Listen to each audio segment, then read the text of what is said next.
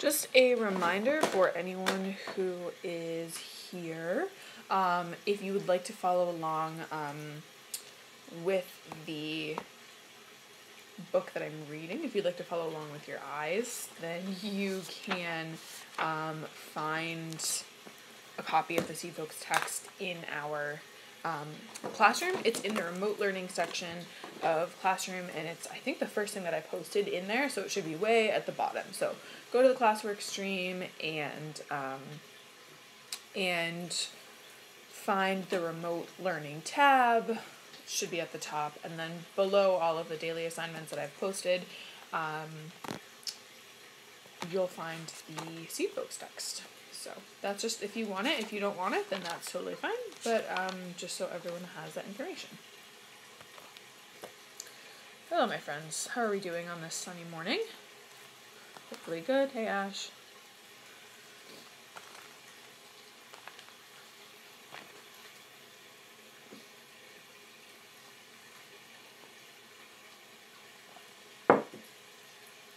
All right, friends. I'm going to go ahead and get started.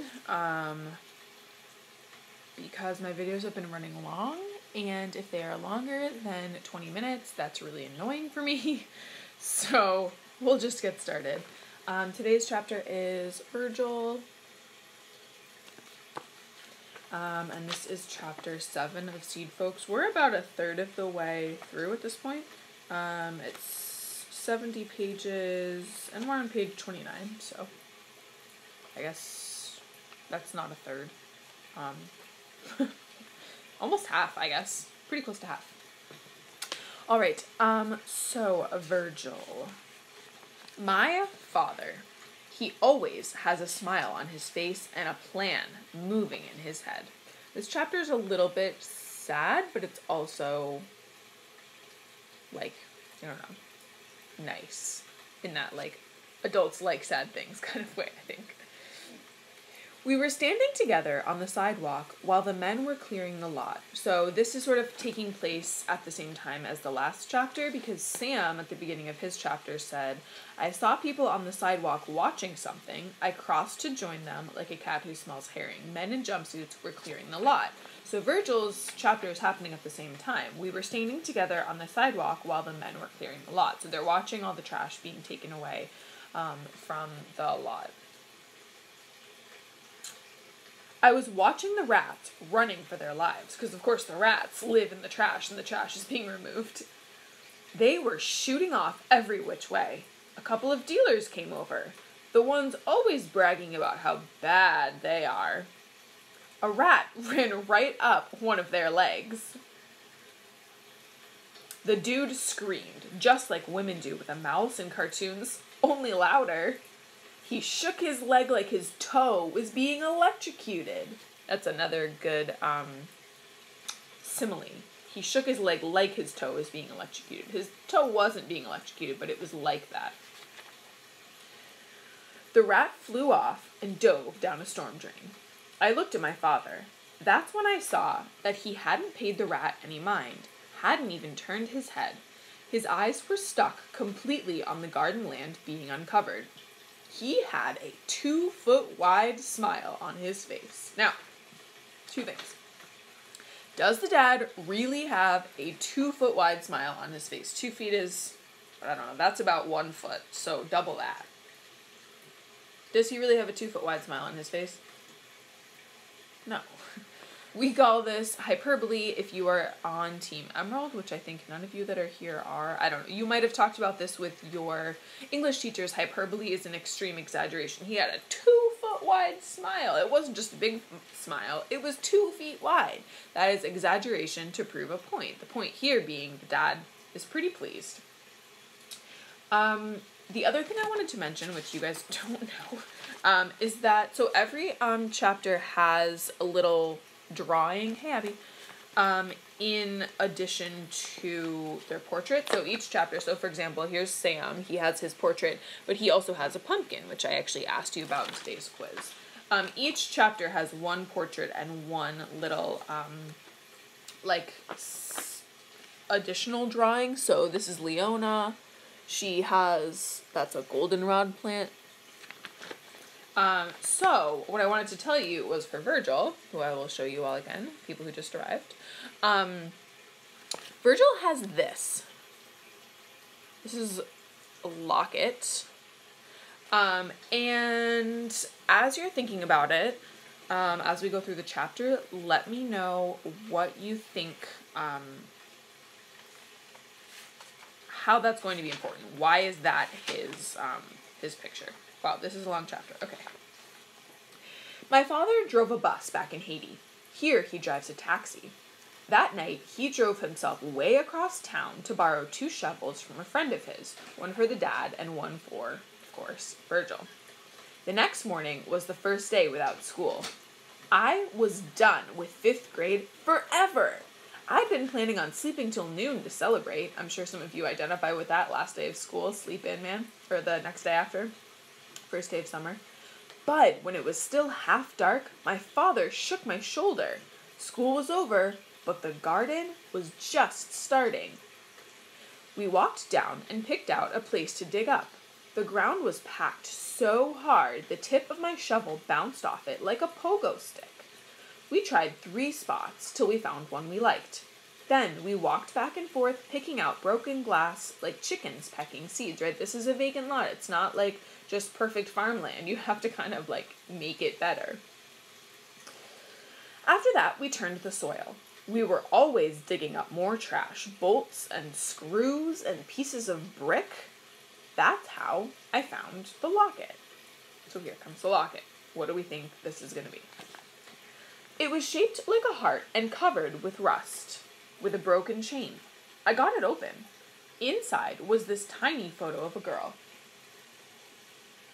She was white with a sad-looking face. She had on this hat with flowers on it.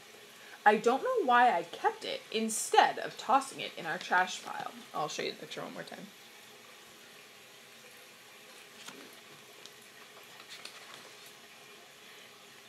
It seemed like hours and hours before we had the ground finished. We rested a while. Then my father asked if I was ready. I thought he meant ready to plant our seeds, but instead we turned another square of ground. Then another after that. Then 3 more after that.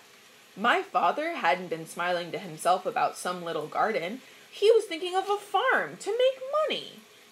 I had seen a package of seeds for pole beans and hoped that's what we would grow. They get so tall that the man in the picture was picking them way at the top of the ladder. But my father said no. He was always asking people in his cab about how to get rich. One of them told him that fancy restaurants paid lots of money for this baby lettuce, smaller than the regular kind, to use in rich folks' salads. The fresher it was, the higher the price. My father planned to pick it and then race it right over in his cab, running red lights if he had to. Lettuce seeds are smaller than sand. So he has this great plan. He's going to get rich. He's going to use the community garden to grow this lettuce, and then he's going to sell it to restaurants, and he's going to become rich from growing this lettuce in the community garden. It's a great plan. We're going to see how it turns out. Lettuce seeds are smaller than sand. I felt embarrassed planting so much ground. Nobody else's garden was a quarter the size of ours. Suddenly, I saw Miss Fleck. I hardly recognized her in jeans. She was the strictest teacher in Ohio. I had had her for 3rd grade. She pronounced every letter in every word and expected you to talk the same way. She was tall and even blacker than my father. No slouching in your seat in her class or any kind of rudeness. The other teachers seemed a little afraid of her too. She walked over just when we finished planting. "Well, Virgil," she said, "you seem to have claimed quite a large plantation here." "That's just what I was afraid of hearing." I looked away from her, down at our sticks.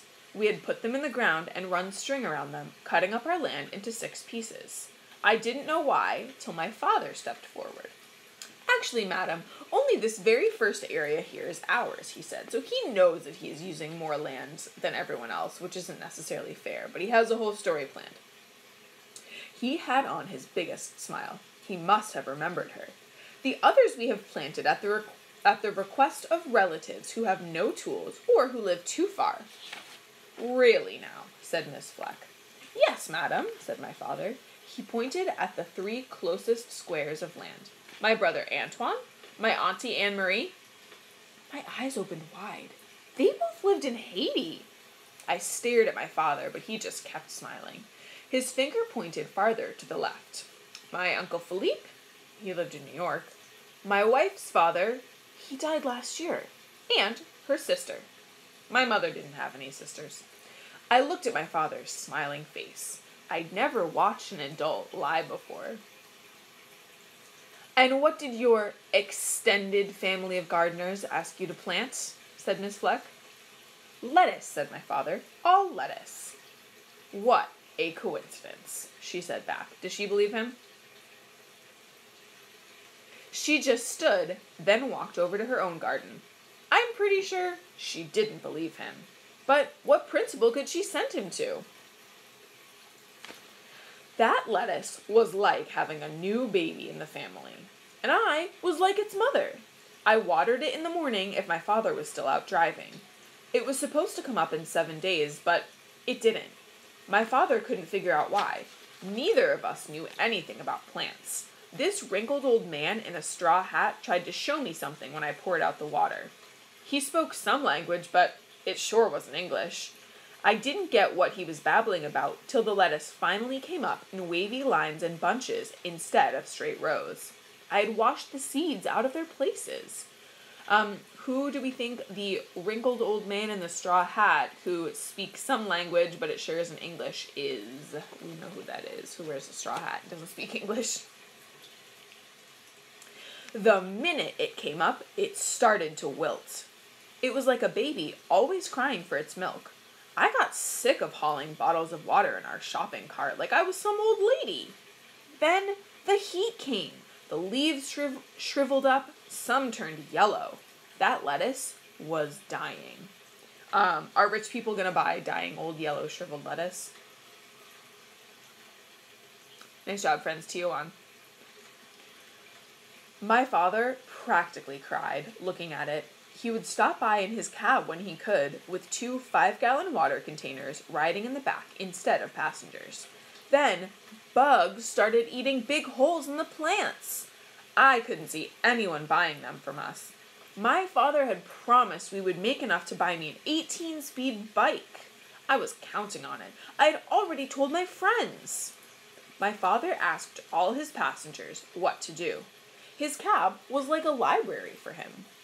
Finally, this is in the days before Google, friends, so you can't just Google stuff. You have to, go to the library and look it up. Finally, one of them told him that spring or fall was the time to grow lettuce, that the summer was too hot for it. My father wasn't smiling when he told us this. I couldn't believe it. I stomped inside. I could feel that 18-speed slipping away. I was used to seeing kids lying and making mistakes, but not grown-ups. I was mad at my father. Then, I sort of felt sorry for him. That night, I pulled out the locket. I opened it up and looked at the picture. We had studied Greek myths in school that year. In our book, the goddess of crops and the earth had a sad mouth and flowers around her, just like the girl in the locket. I scraped off the rust with our dish scrubber and shined up that locket as bright as I could get it. Then I opened it up, just a crack. And then I whispered, "Save our lettuce," to the girl. And that's it. It's the end of the chapter. No lettuce for the rich people. I agree with you, Ash. So it's kind of a long chapter. We don't have a ton of time to chat about it, but there are sort of 2 things going on at the same time in this chapter. Virgil, watches this happen in front of him, that his dad lies to this teacher, and his dad has also sort of lied to him in a way about the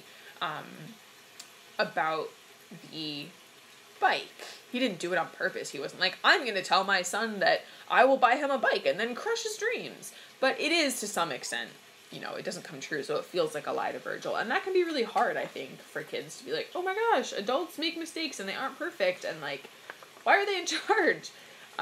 So there's that thread that's going on. And then there's the thread of this locket thing. Yes, it is a ghost locket. At the end, he sort of treats it like it's, like a Greek goddess, right? We studied Greek myths in school that year, the goddess of crops and earth. Is that Demeter?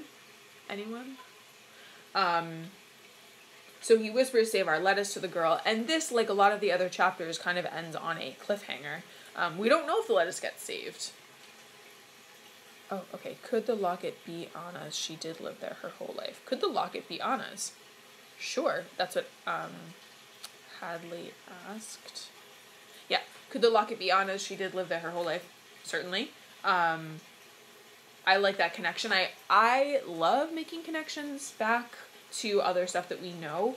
I always like to say, like, authors don't put details into their books for no reason. So anything that you can make a connection about, I love that, because you might as well assume, like, oh, that must be Anna. It could be Anna. I think Hadley has good reasoning for the locket being Anna, because the girl is white, right, and she's wearing a hat. So, yeah, love that theory. Good, great, thank you. My Greek gods are still stuck in my head from when I taught Percy Jackson and had to learn all the Greek gods. Questions, comments about Virgil. Next, I believe, is one of my least favorite chapters, possibly. Yes. Next, we have my least favorite chapter. So tune in tomorrow, I guess, to see why. There was something else I wanted to say to you all, and now I forget what it is. Oh, if you haven't seen already, my mother, Miss Kerner, has created a short video for you about creating your own seeds in your own, like, little mini garden. I will show you mine, so you should go watch that. It's in my feed. My title? Oh. It's in my feed, and I'm just going to show you really quickly my little seeds, if I can find the turnaround button. There it is. So here are my little seeds grown in the window. You can see I started them almost a week ago. This one has like a little root coming out of it already. So if you want to do this, it's a fun time. I'm going to be transplanting them soon, which will be pretty exciting. So yeah, so that video is up in my feed that my mother has filmed for us, and I'll be keeping you updated on how my little plants are going. I'm going to wrap this up because it's about time. It was lovely to see you all, and I will see you tomorrow. Quizzes in my stories. Tomorrow's quiz will be in my stories, and you will find out why I hate tomorrow's chapter of Seedfolks the most. Bye, friends. Have a great Thursday.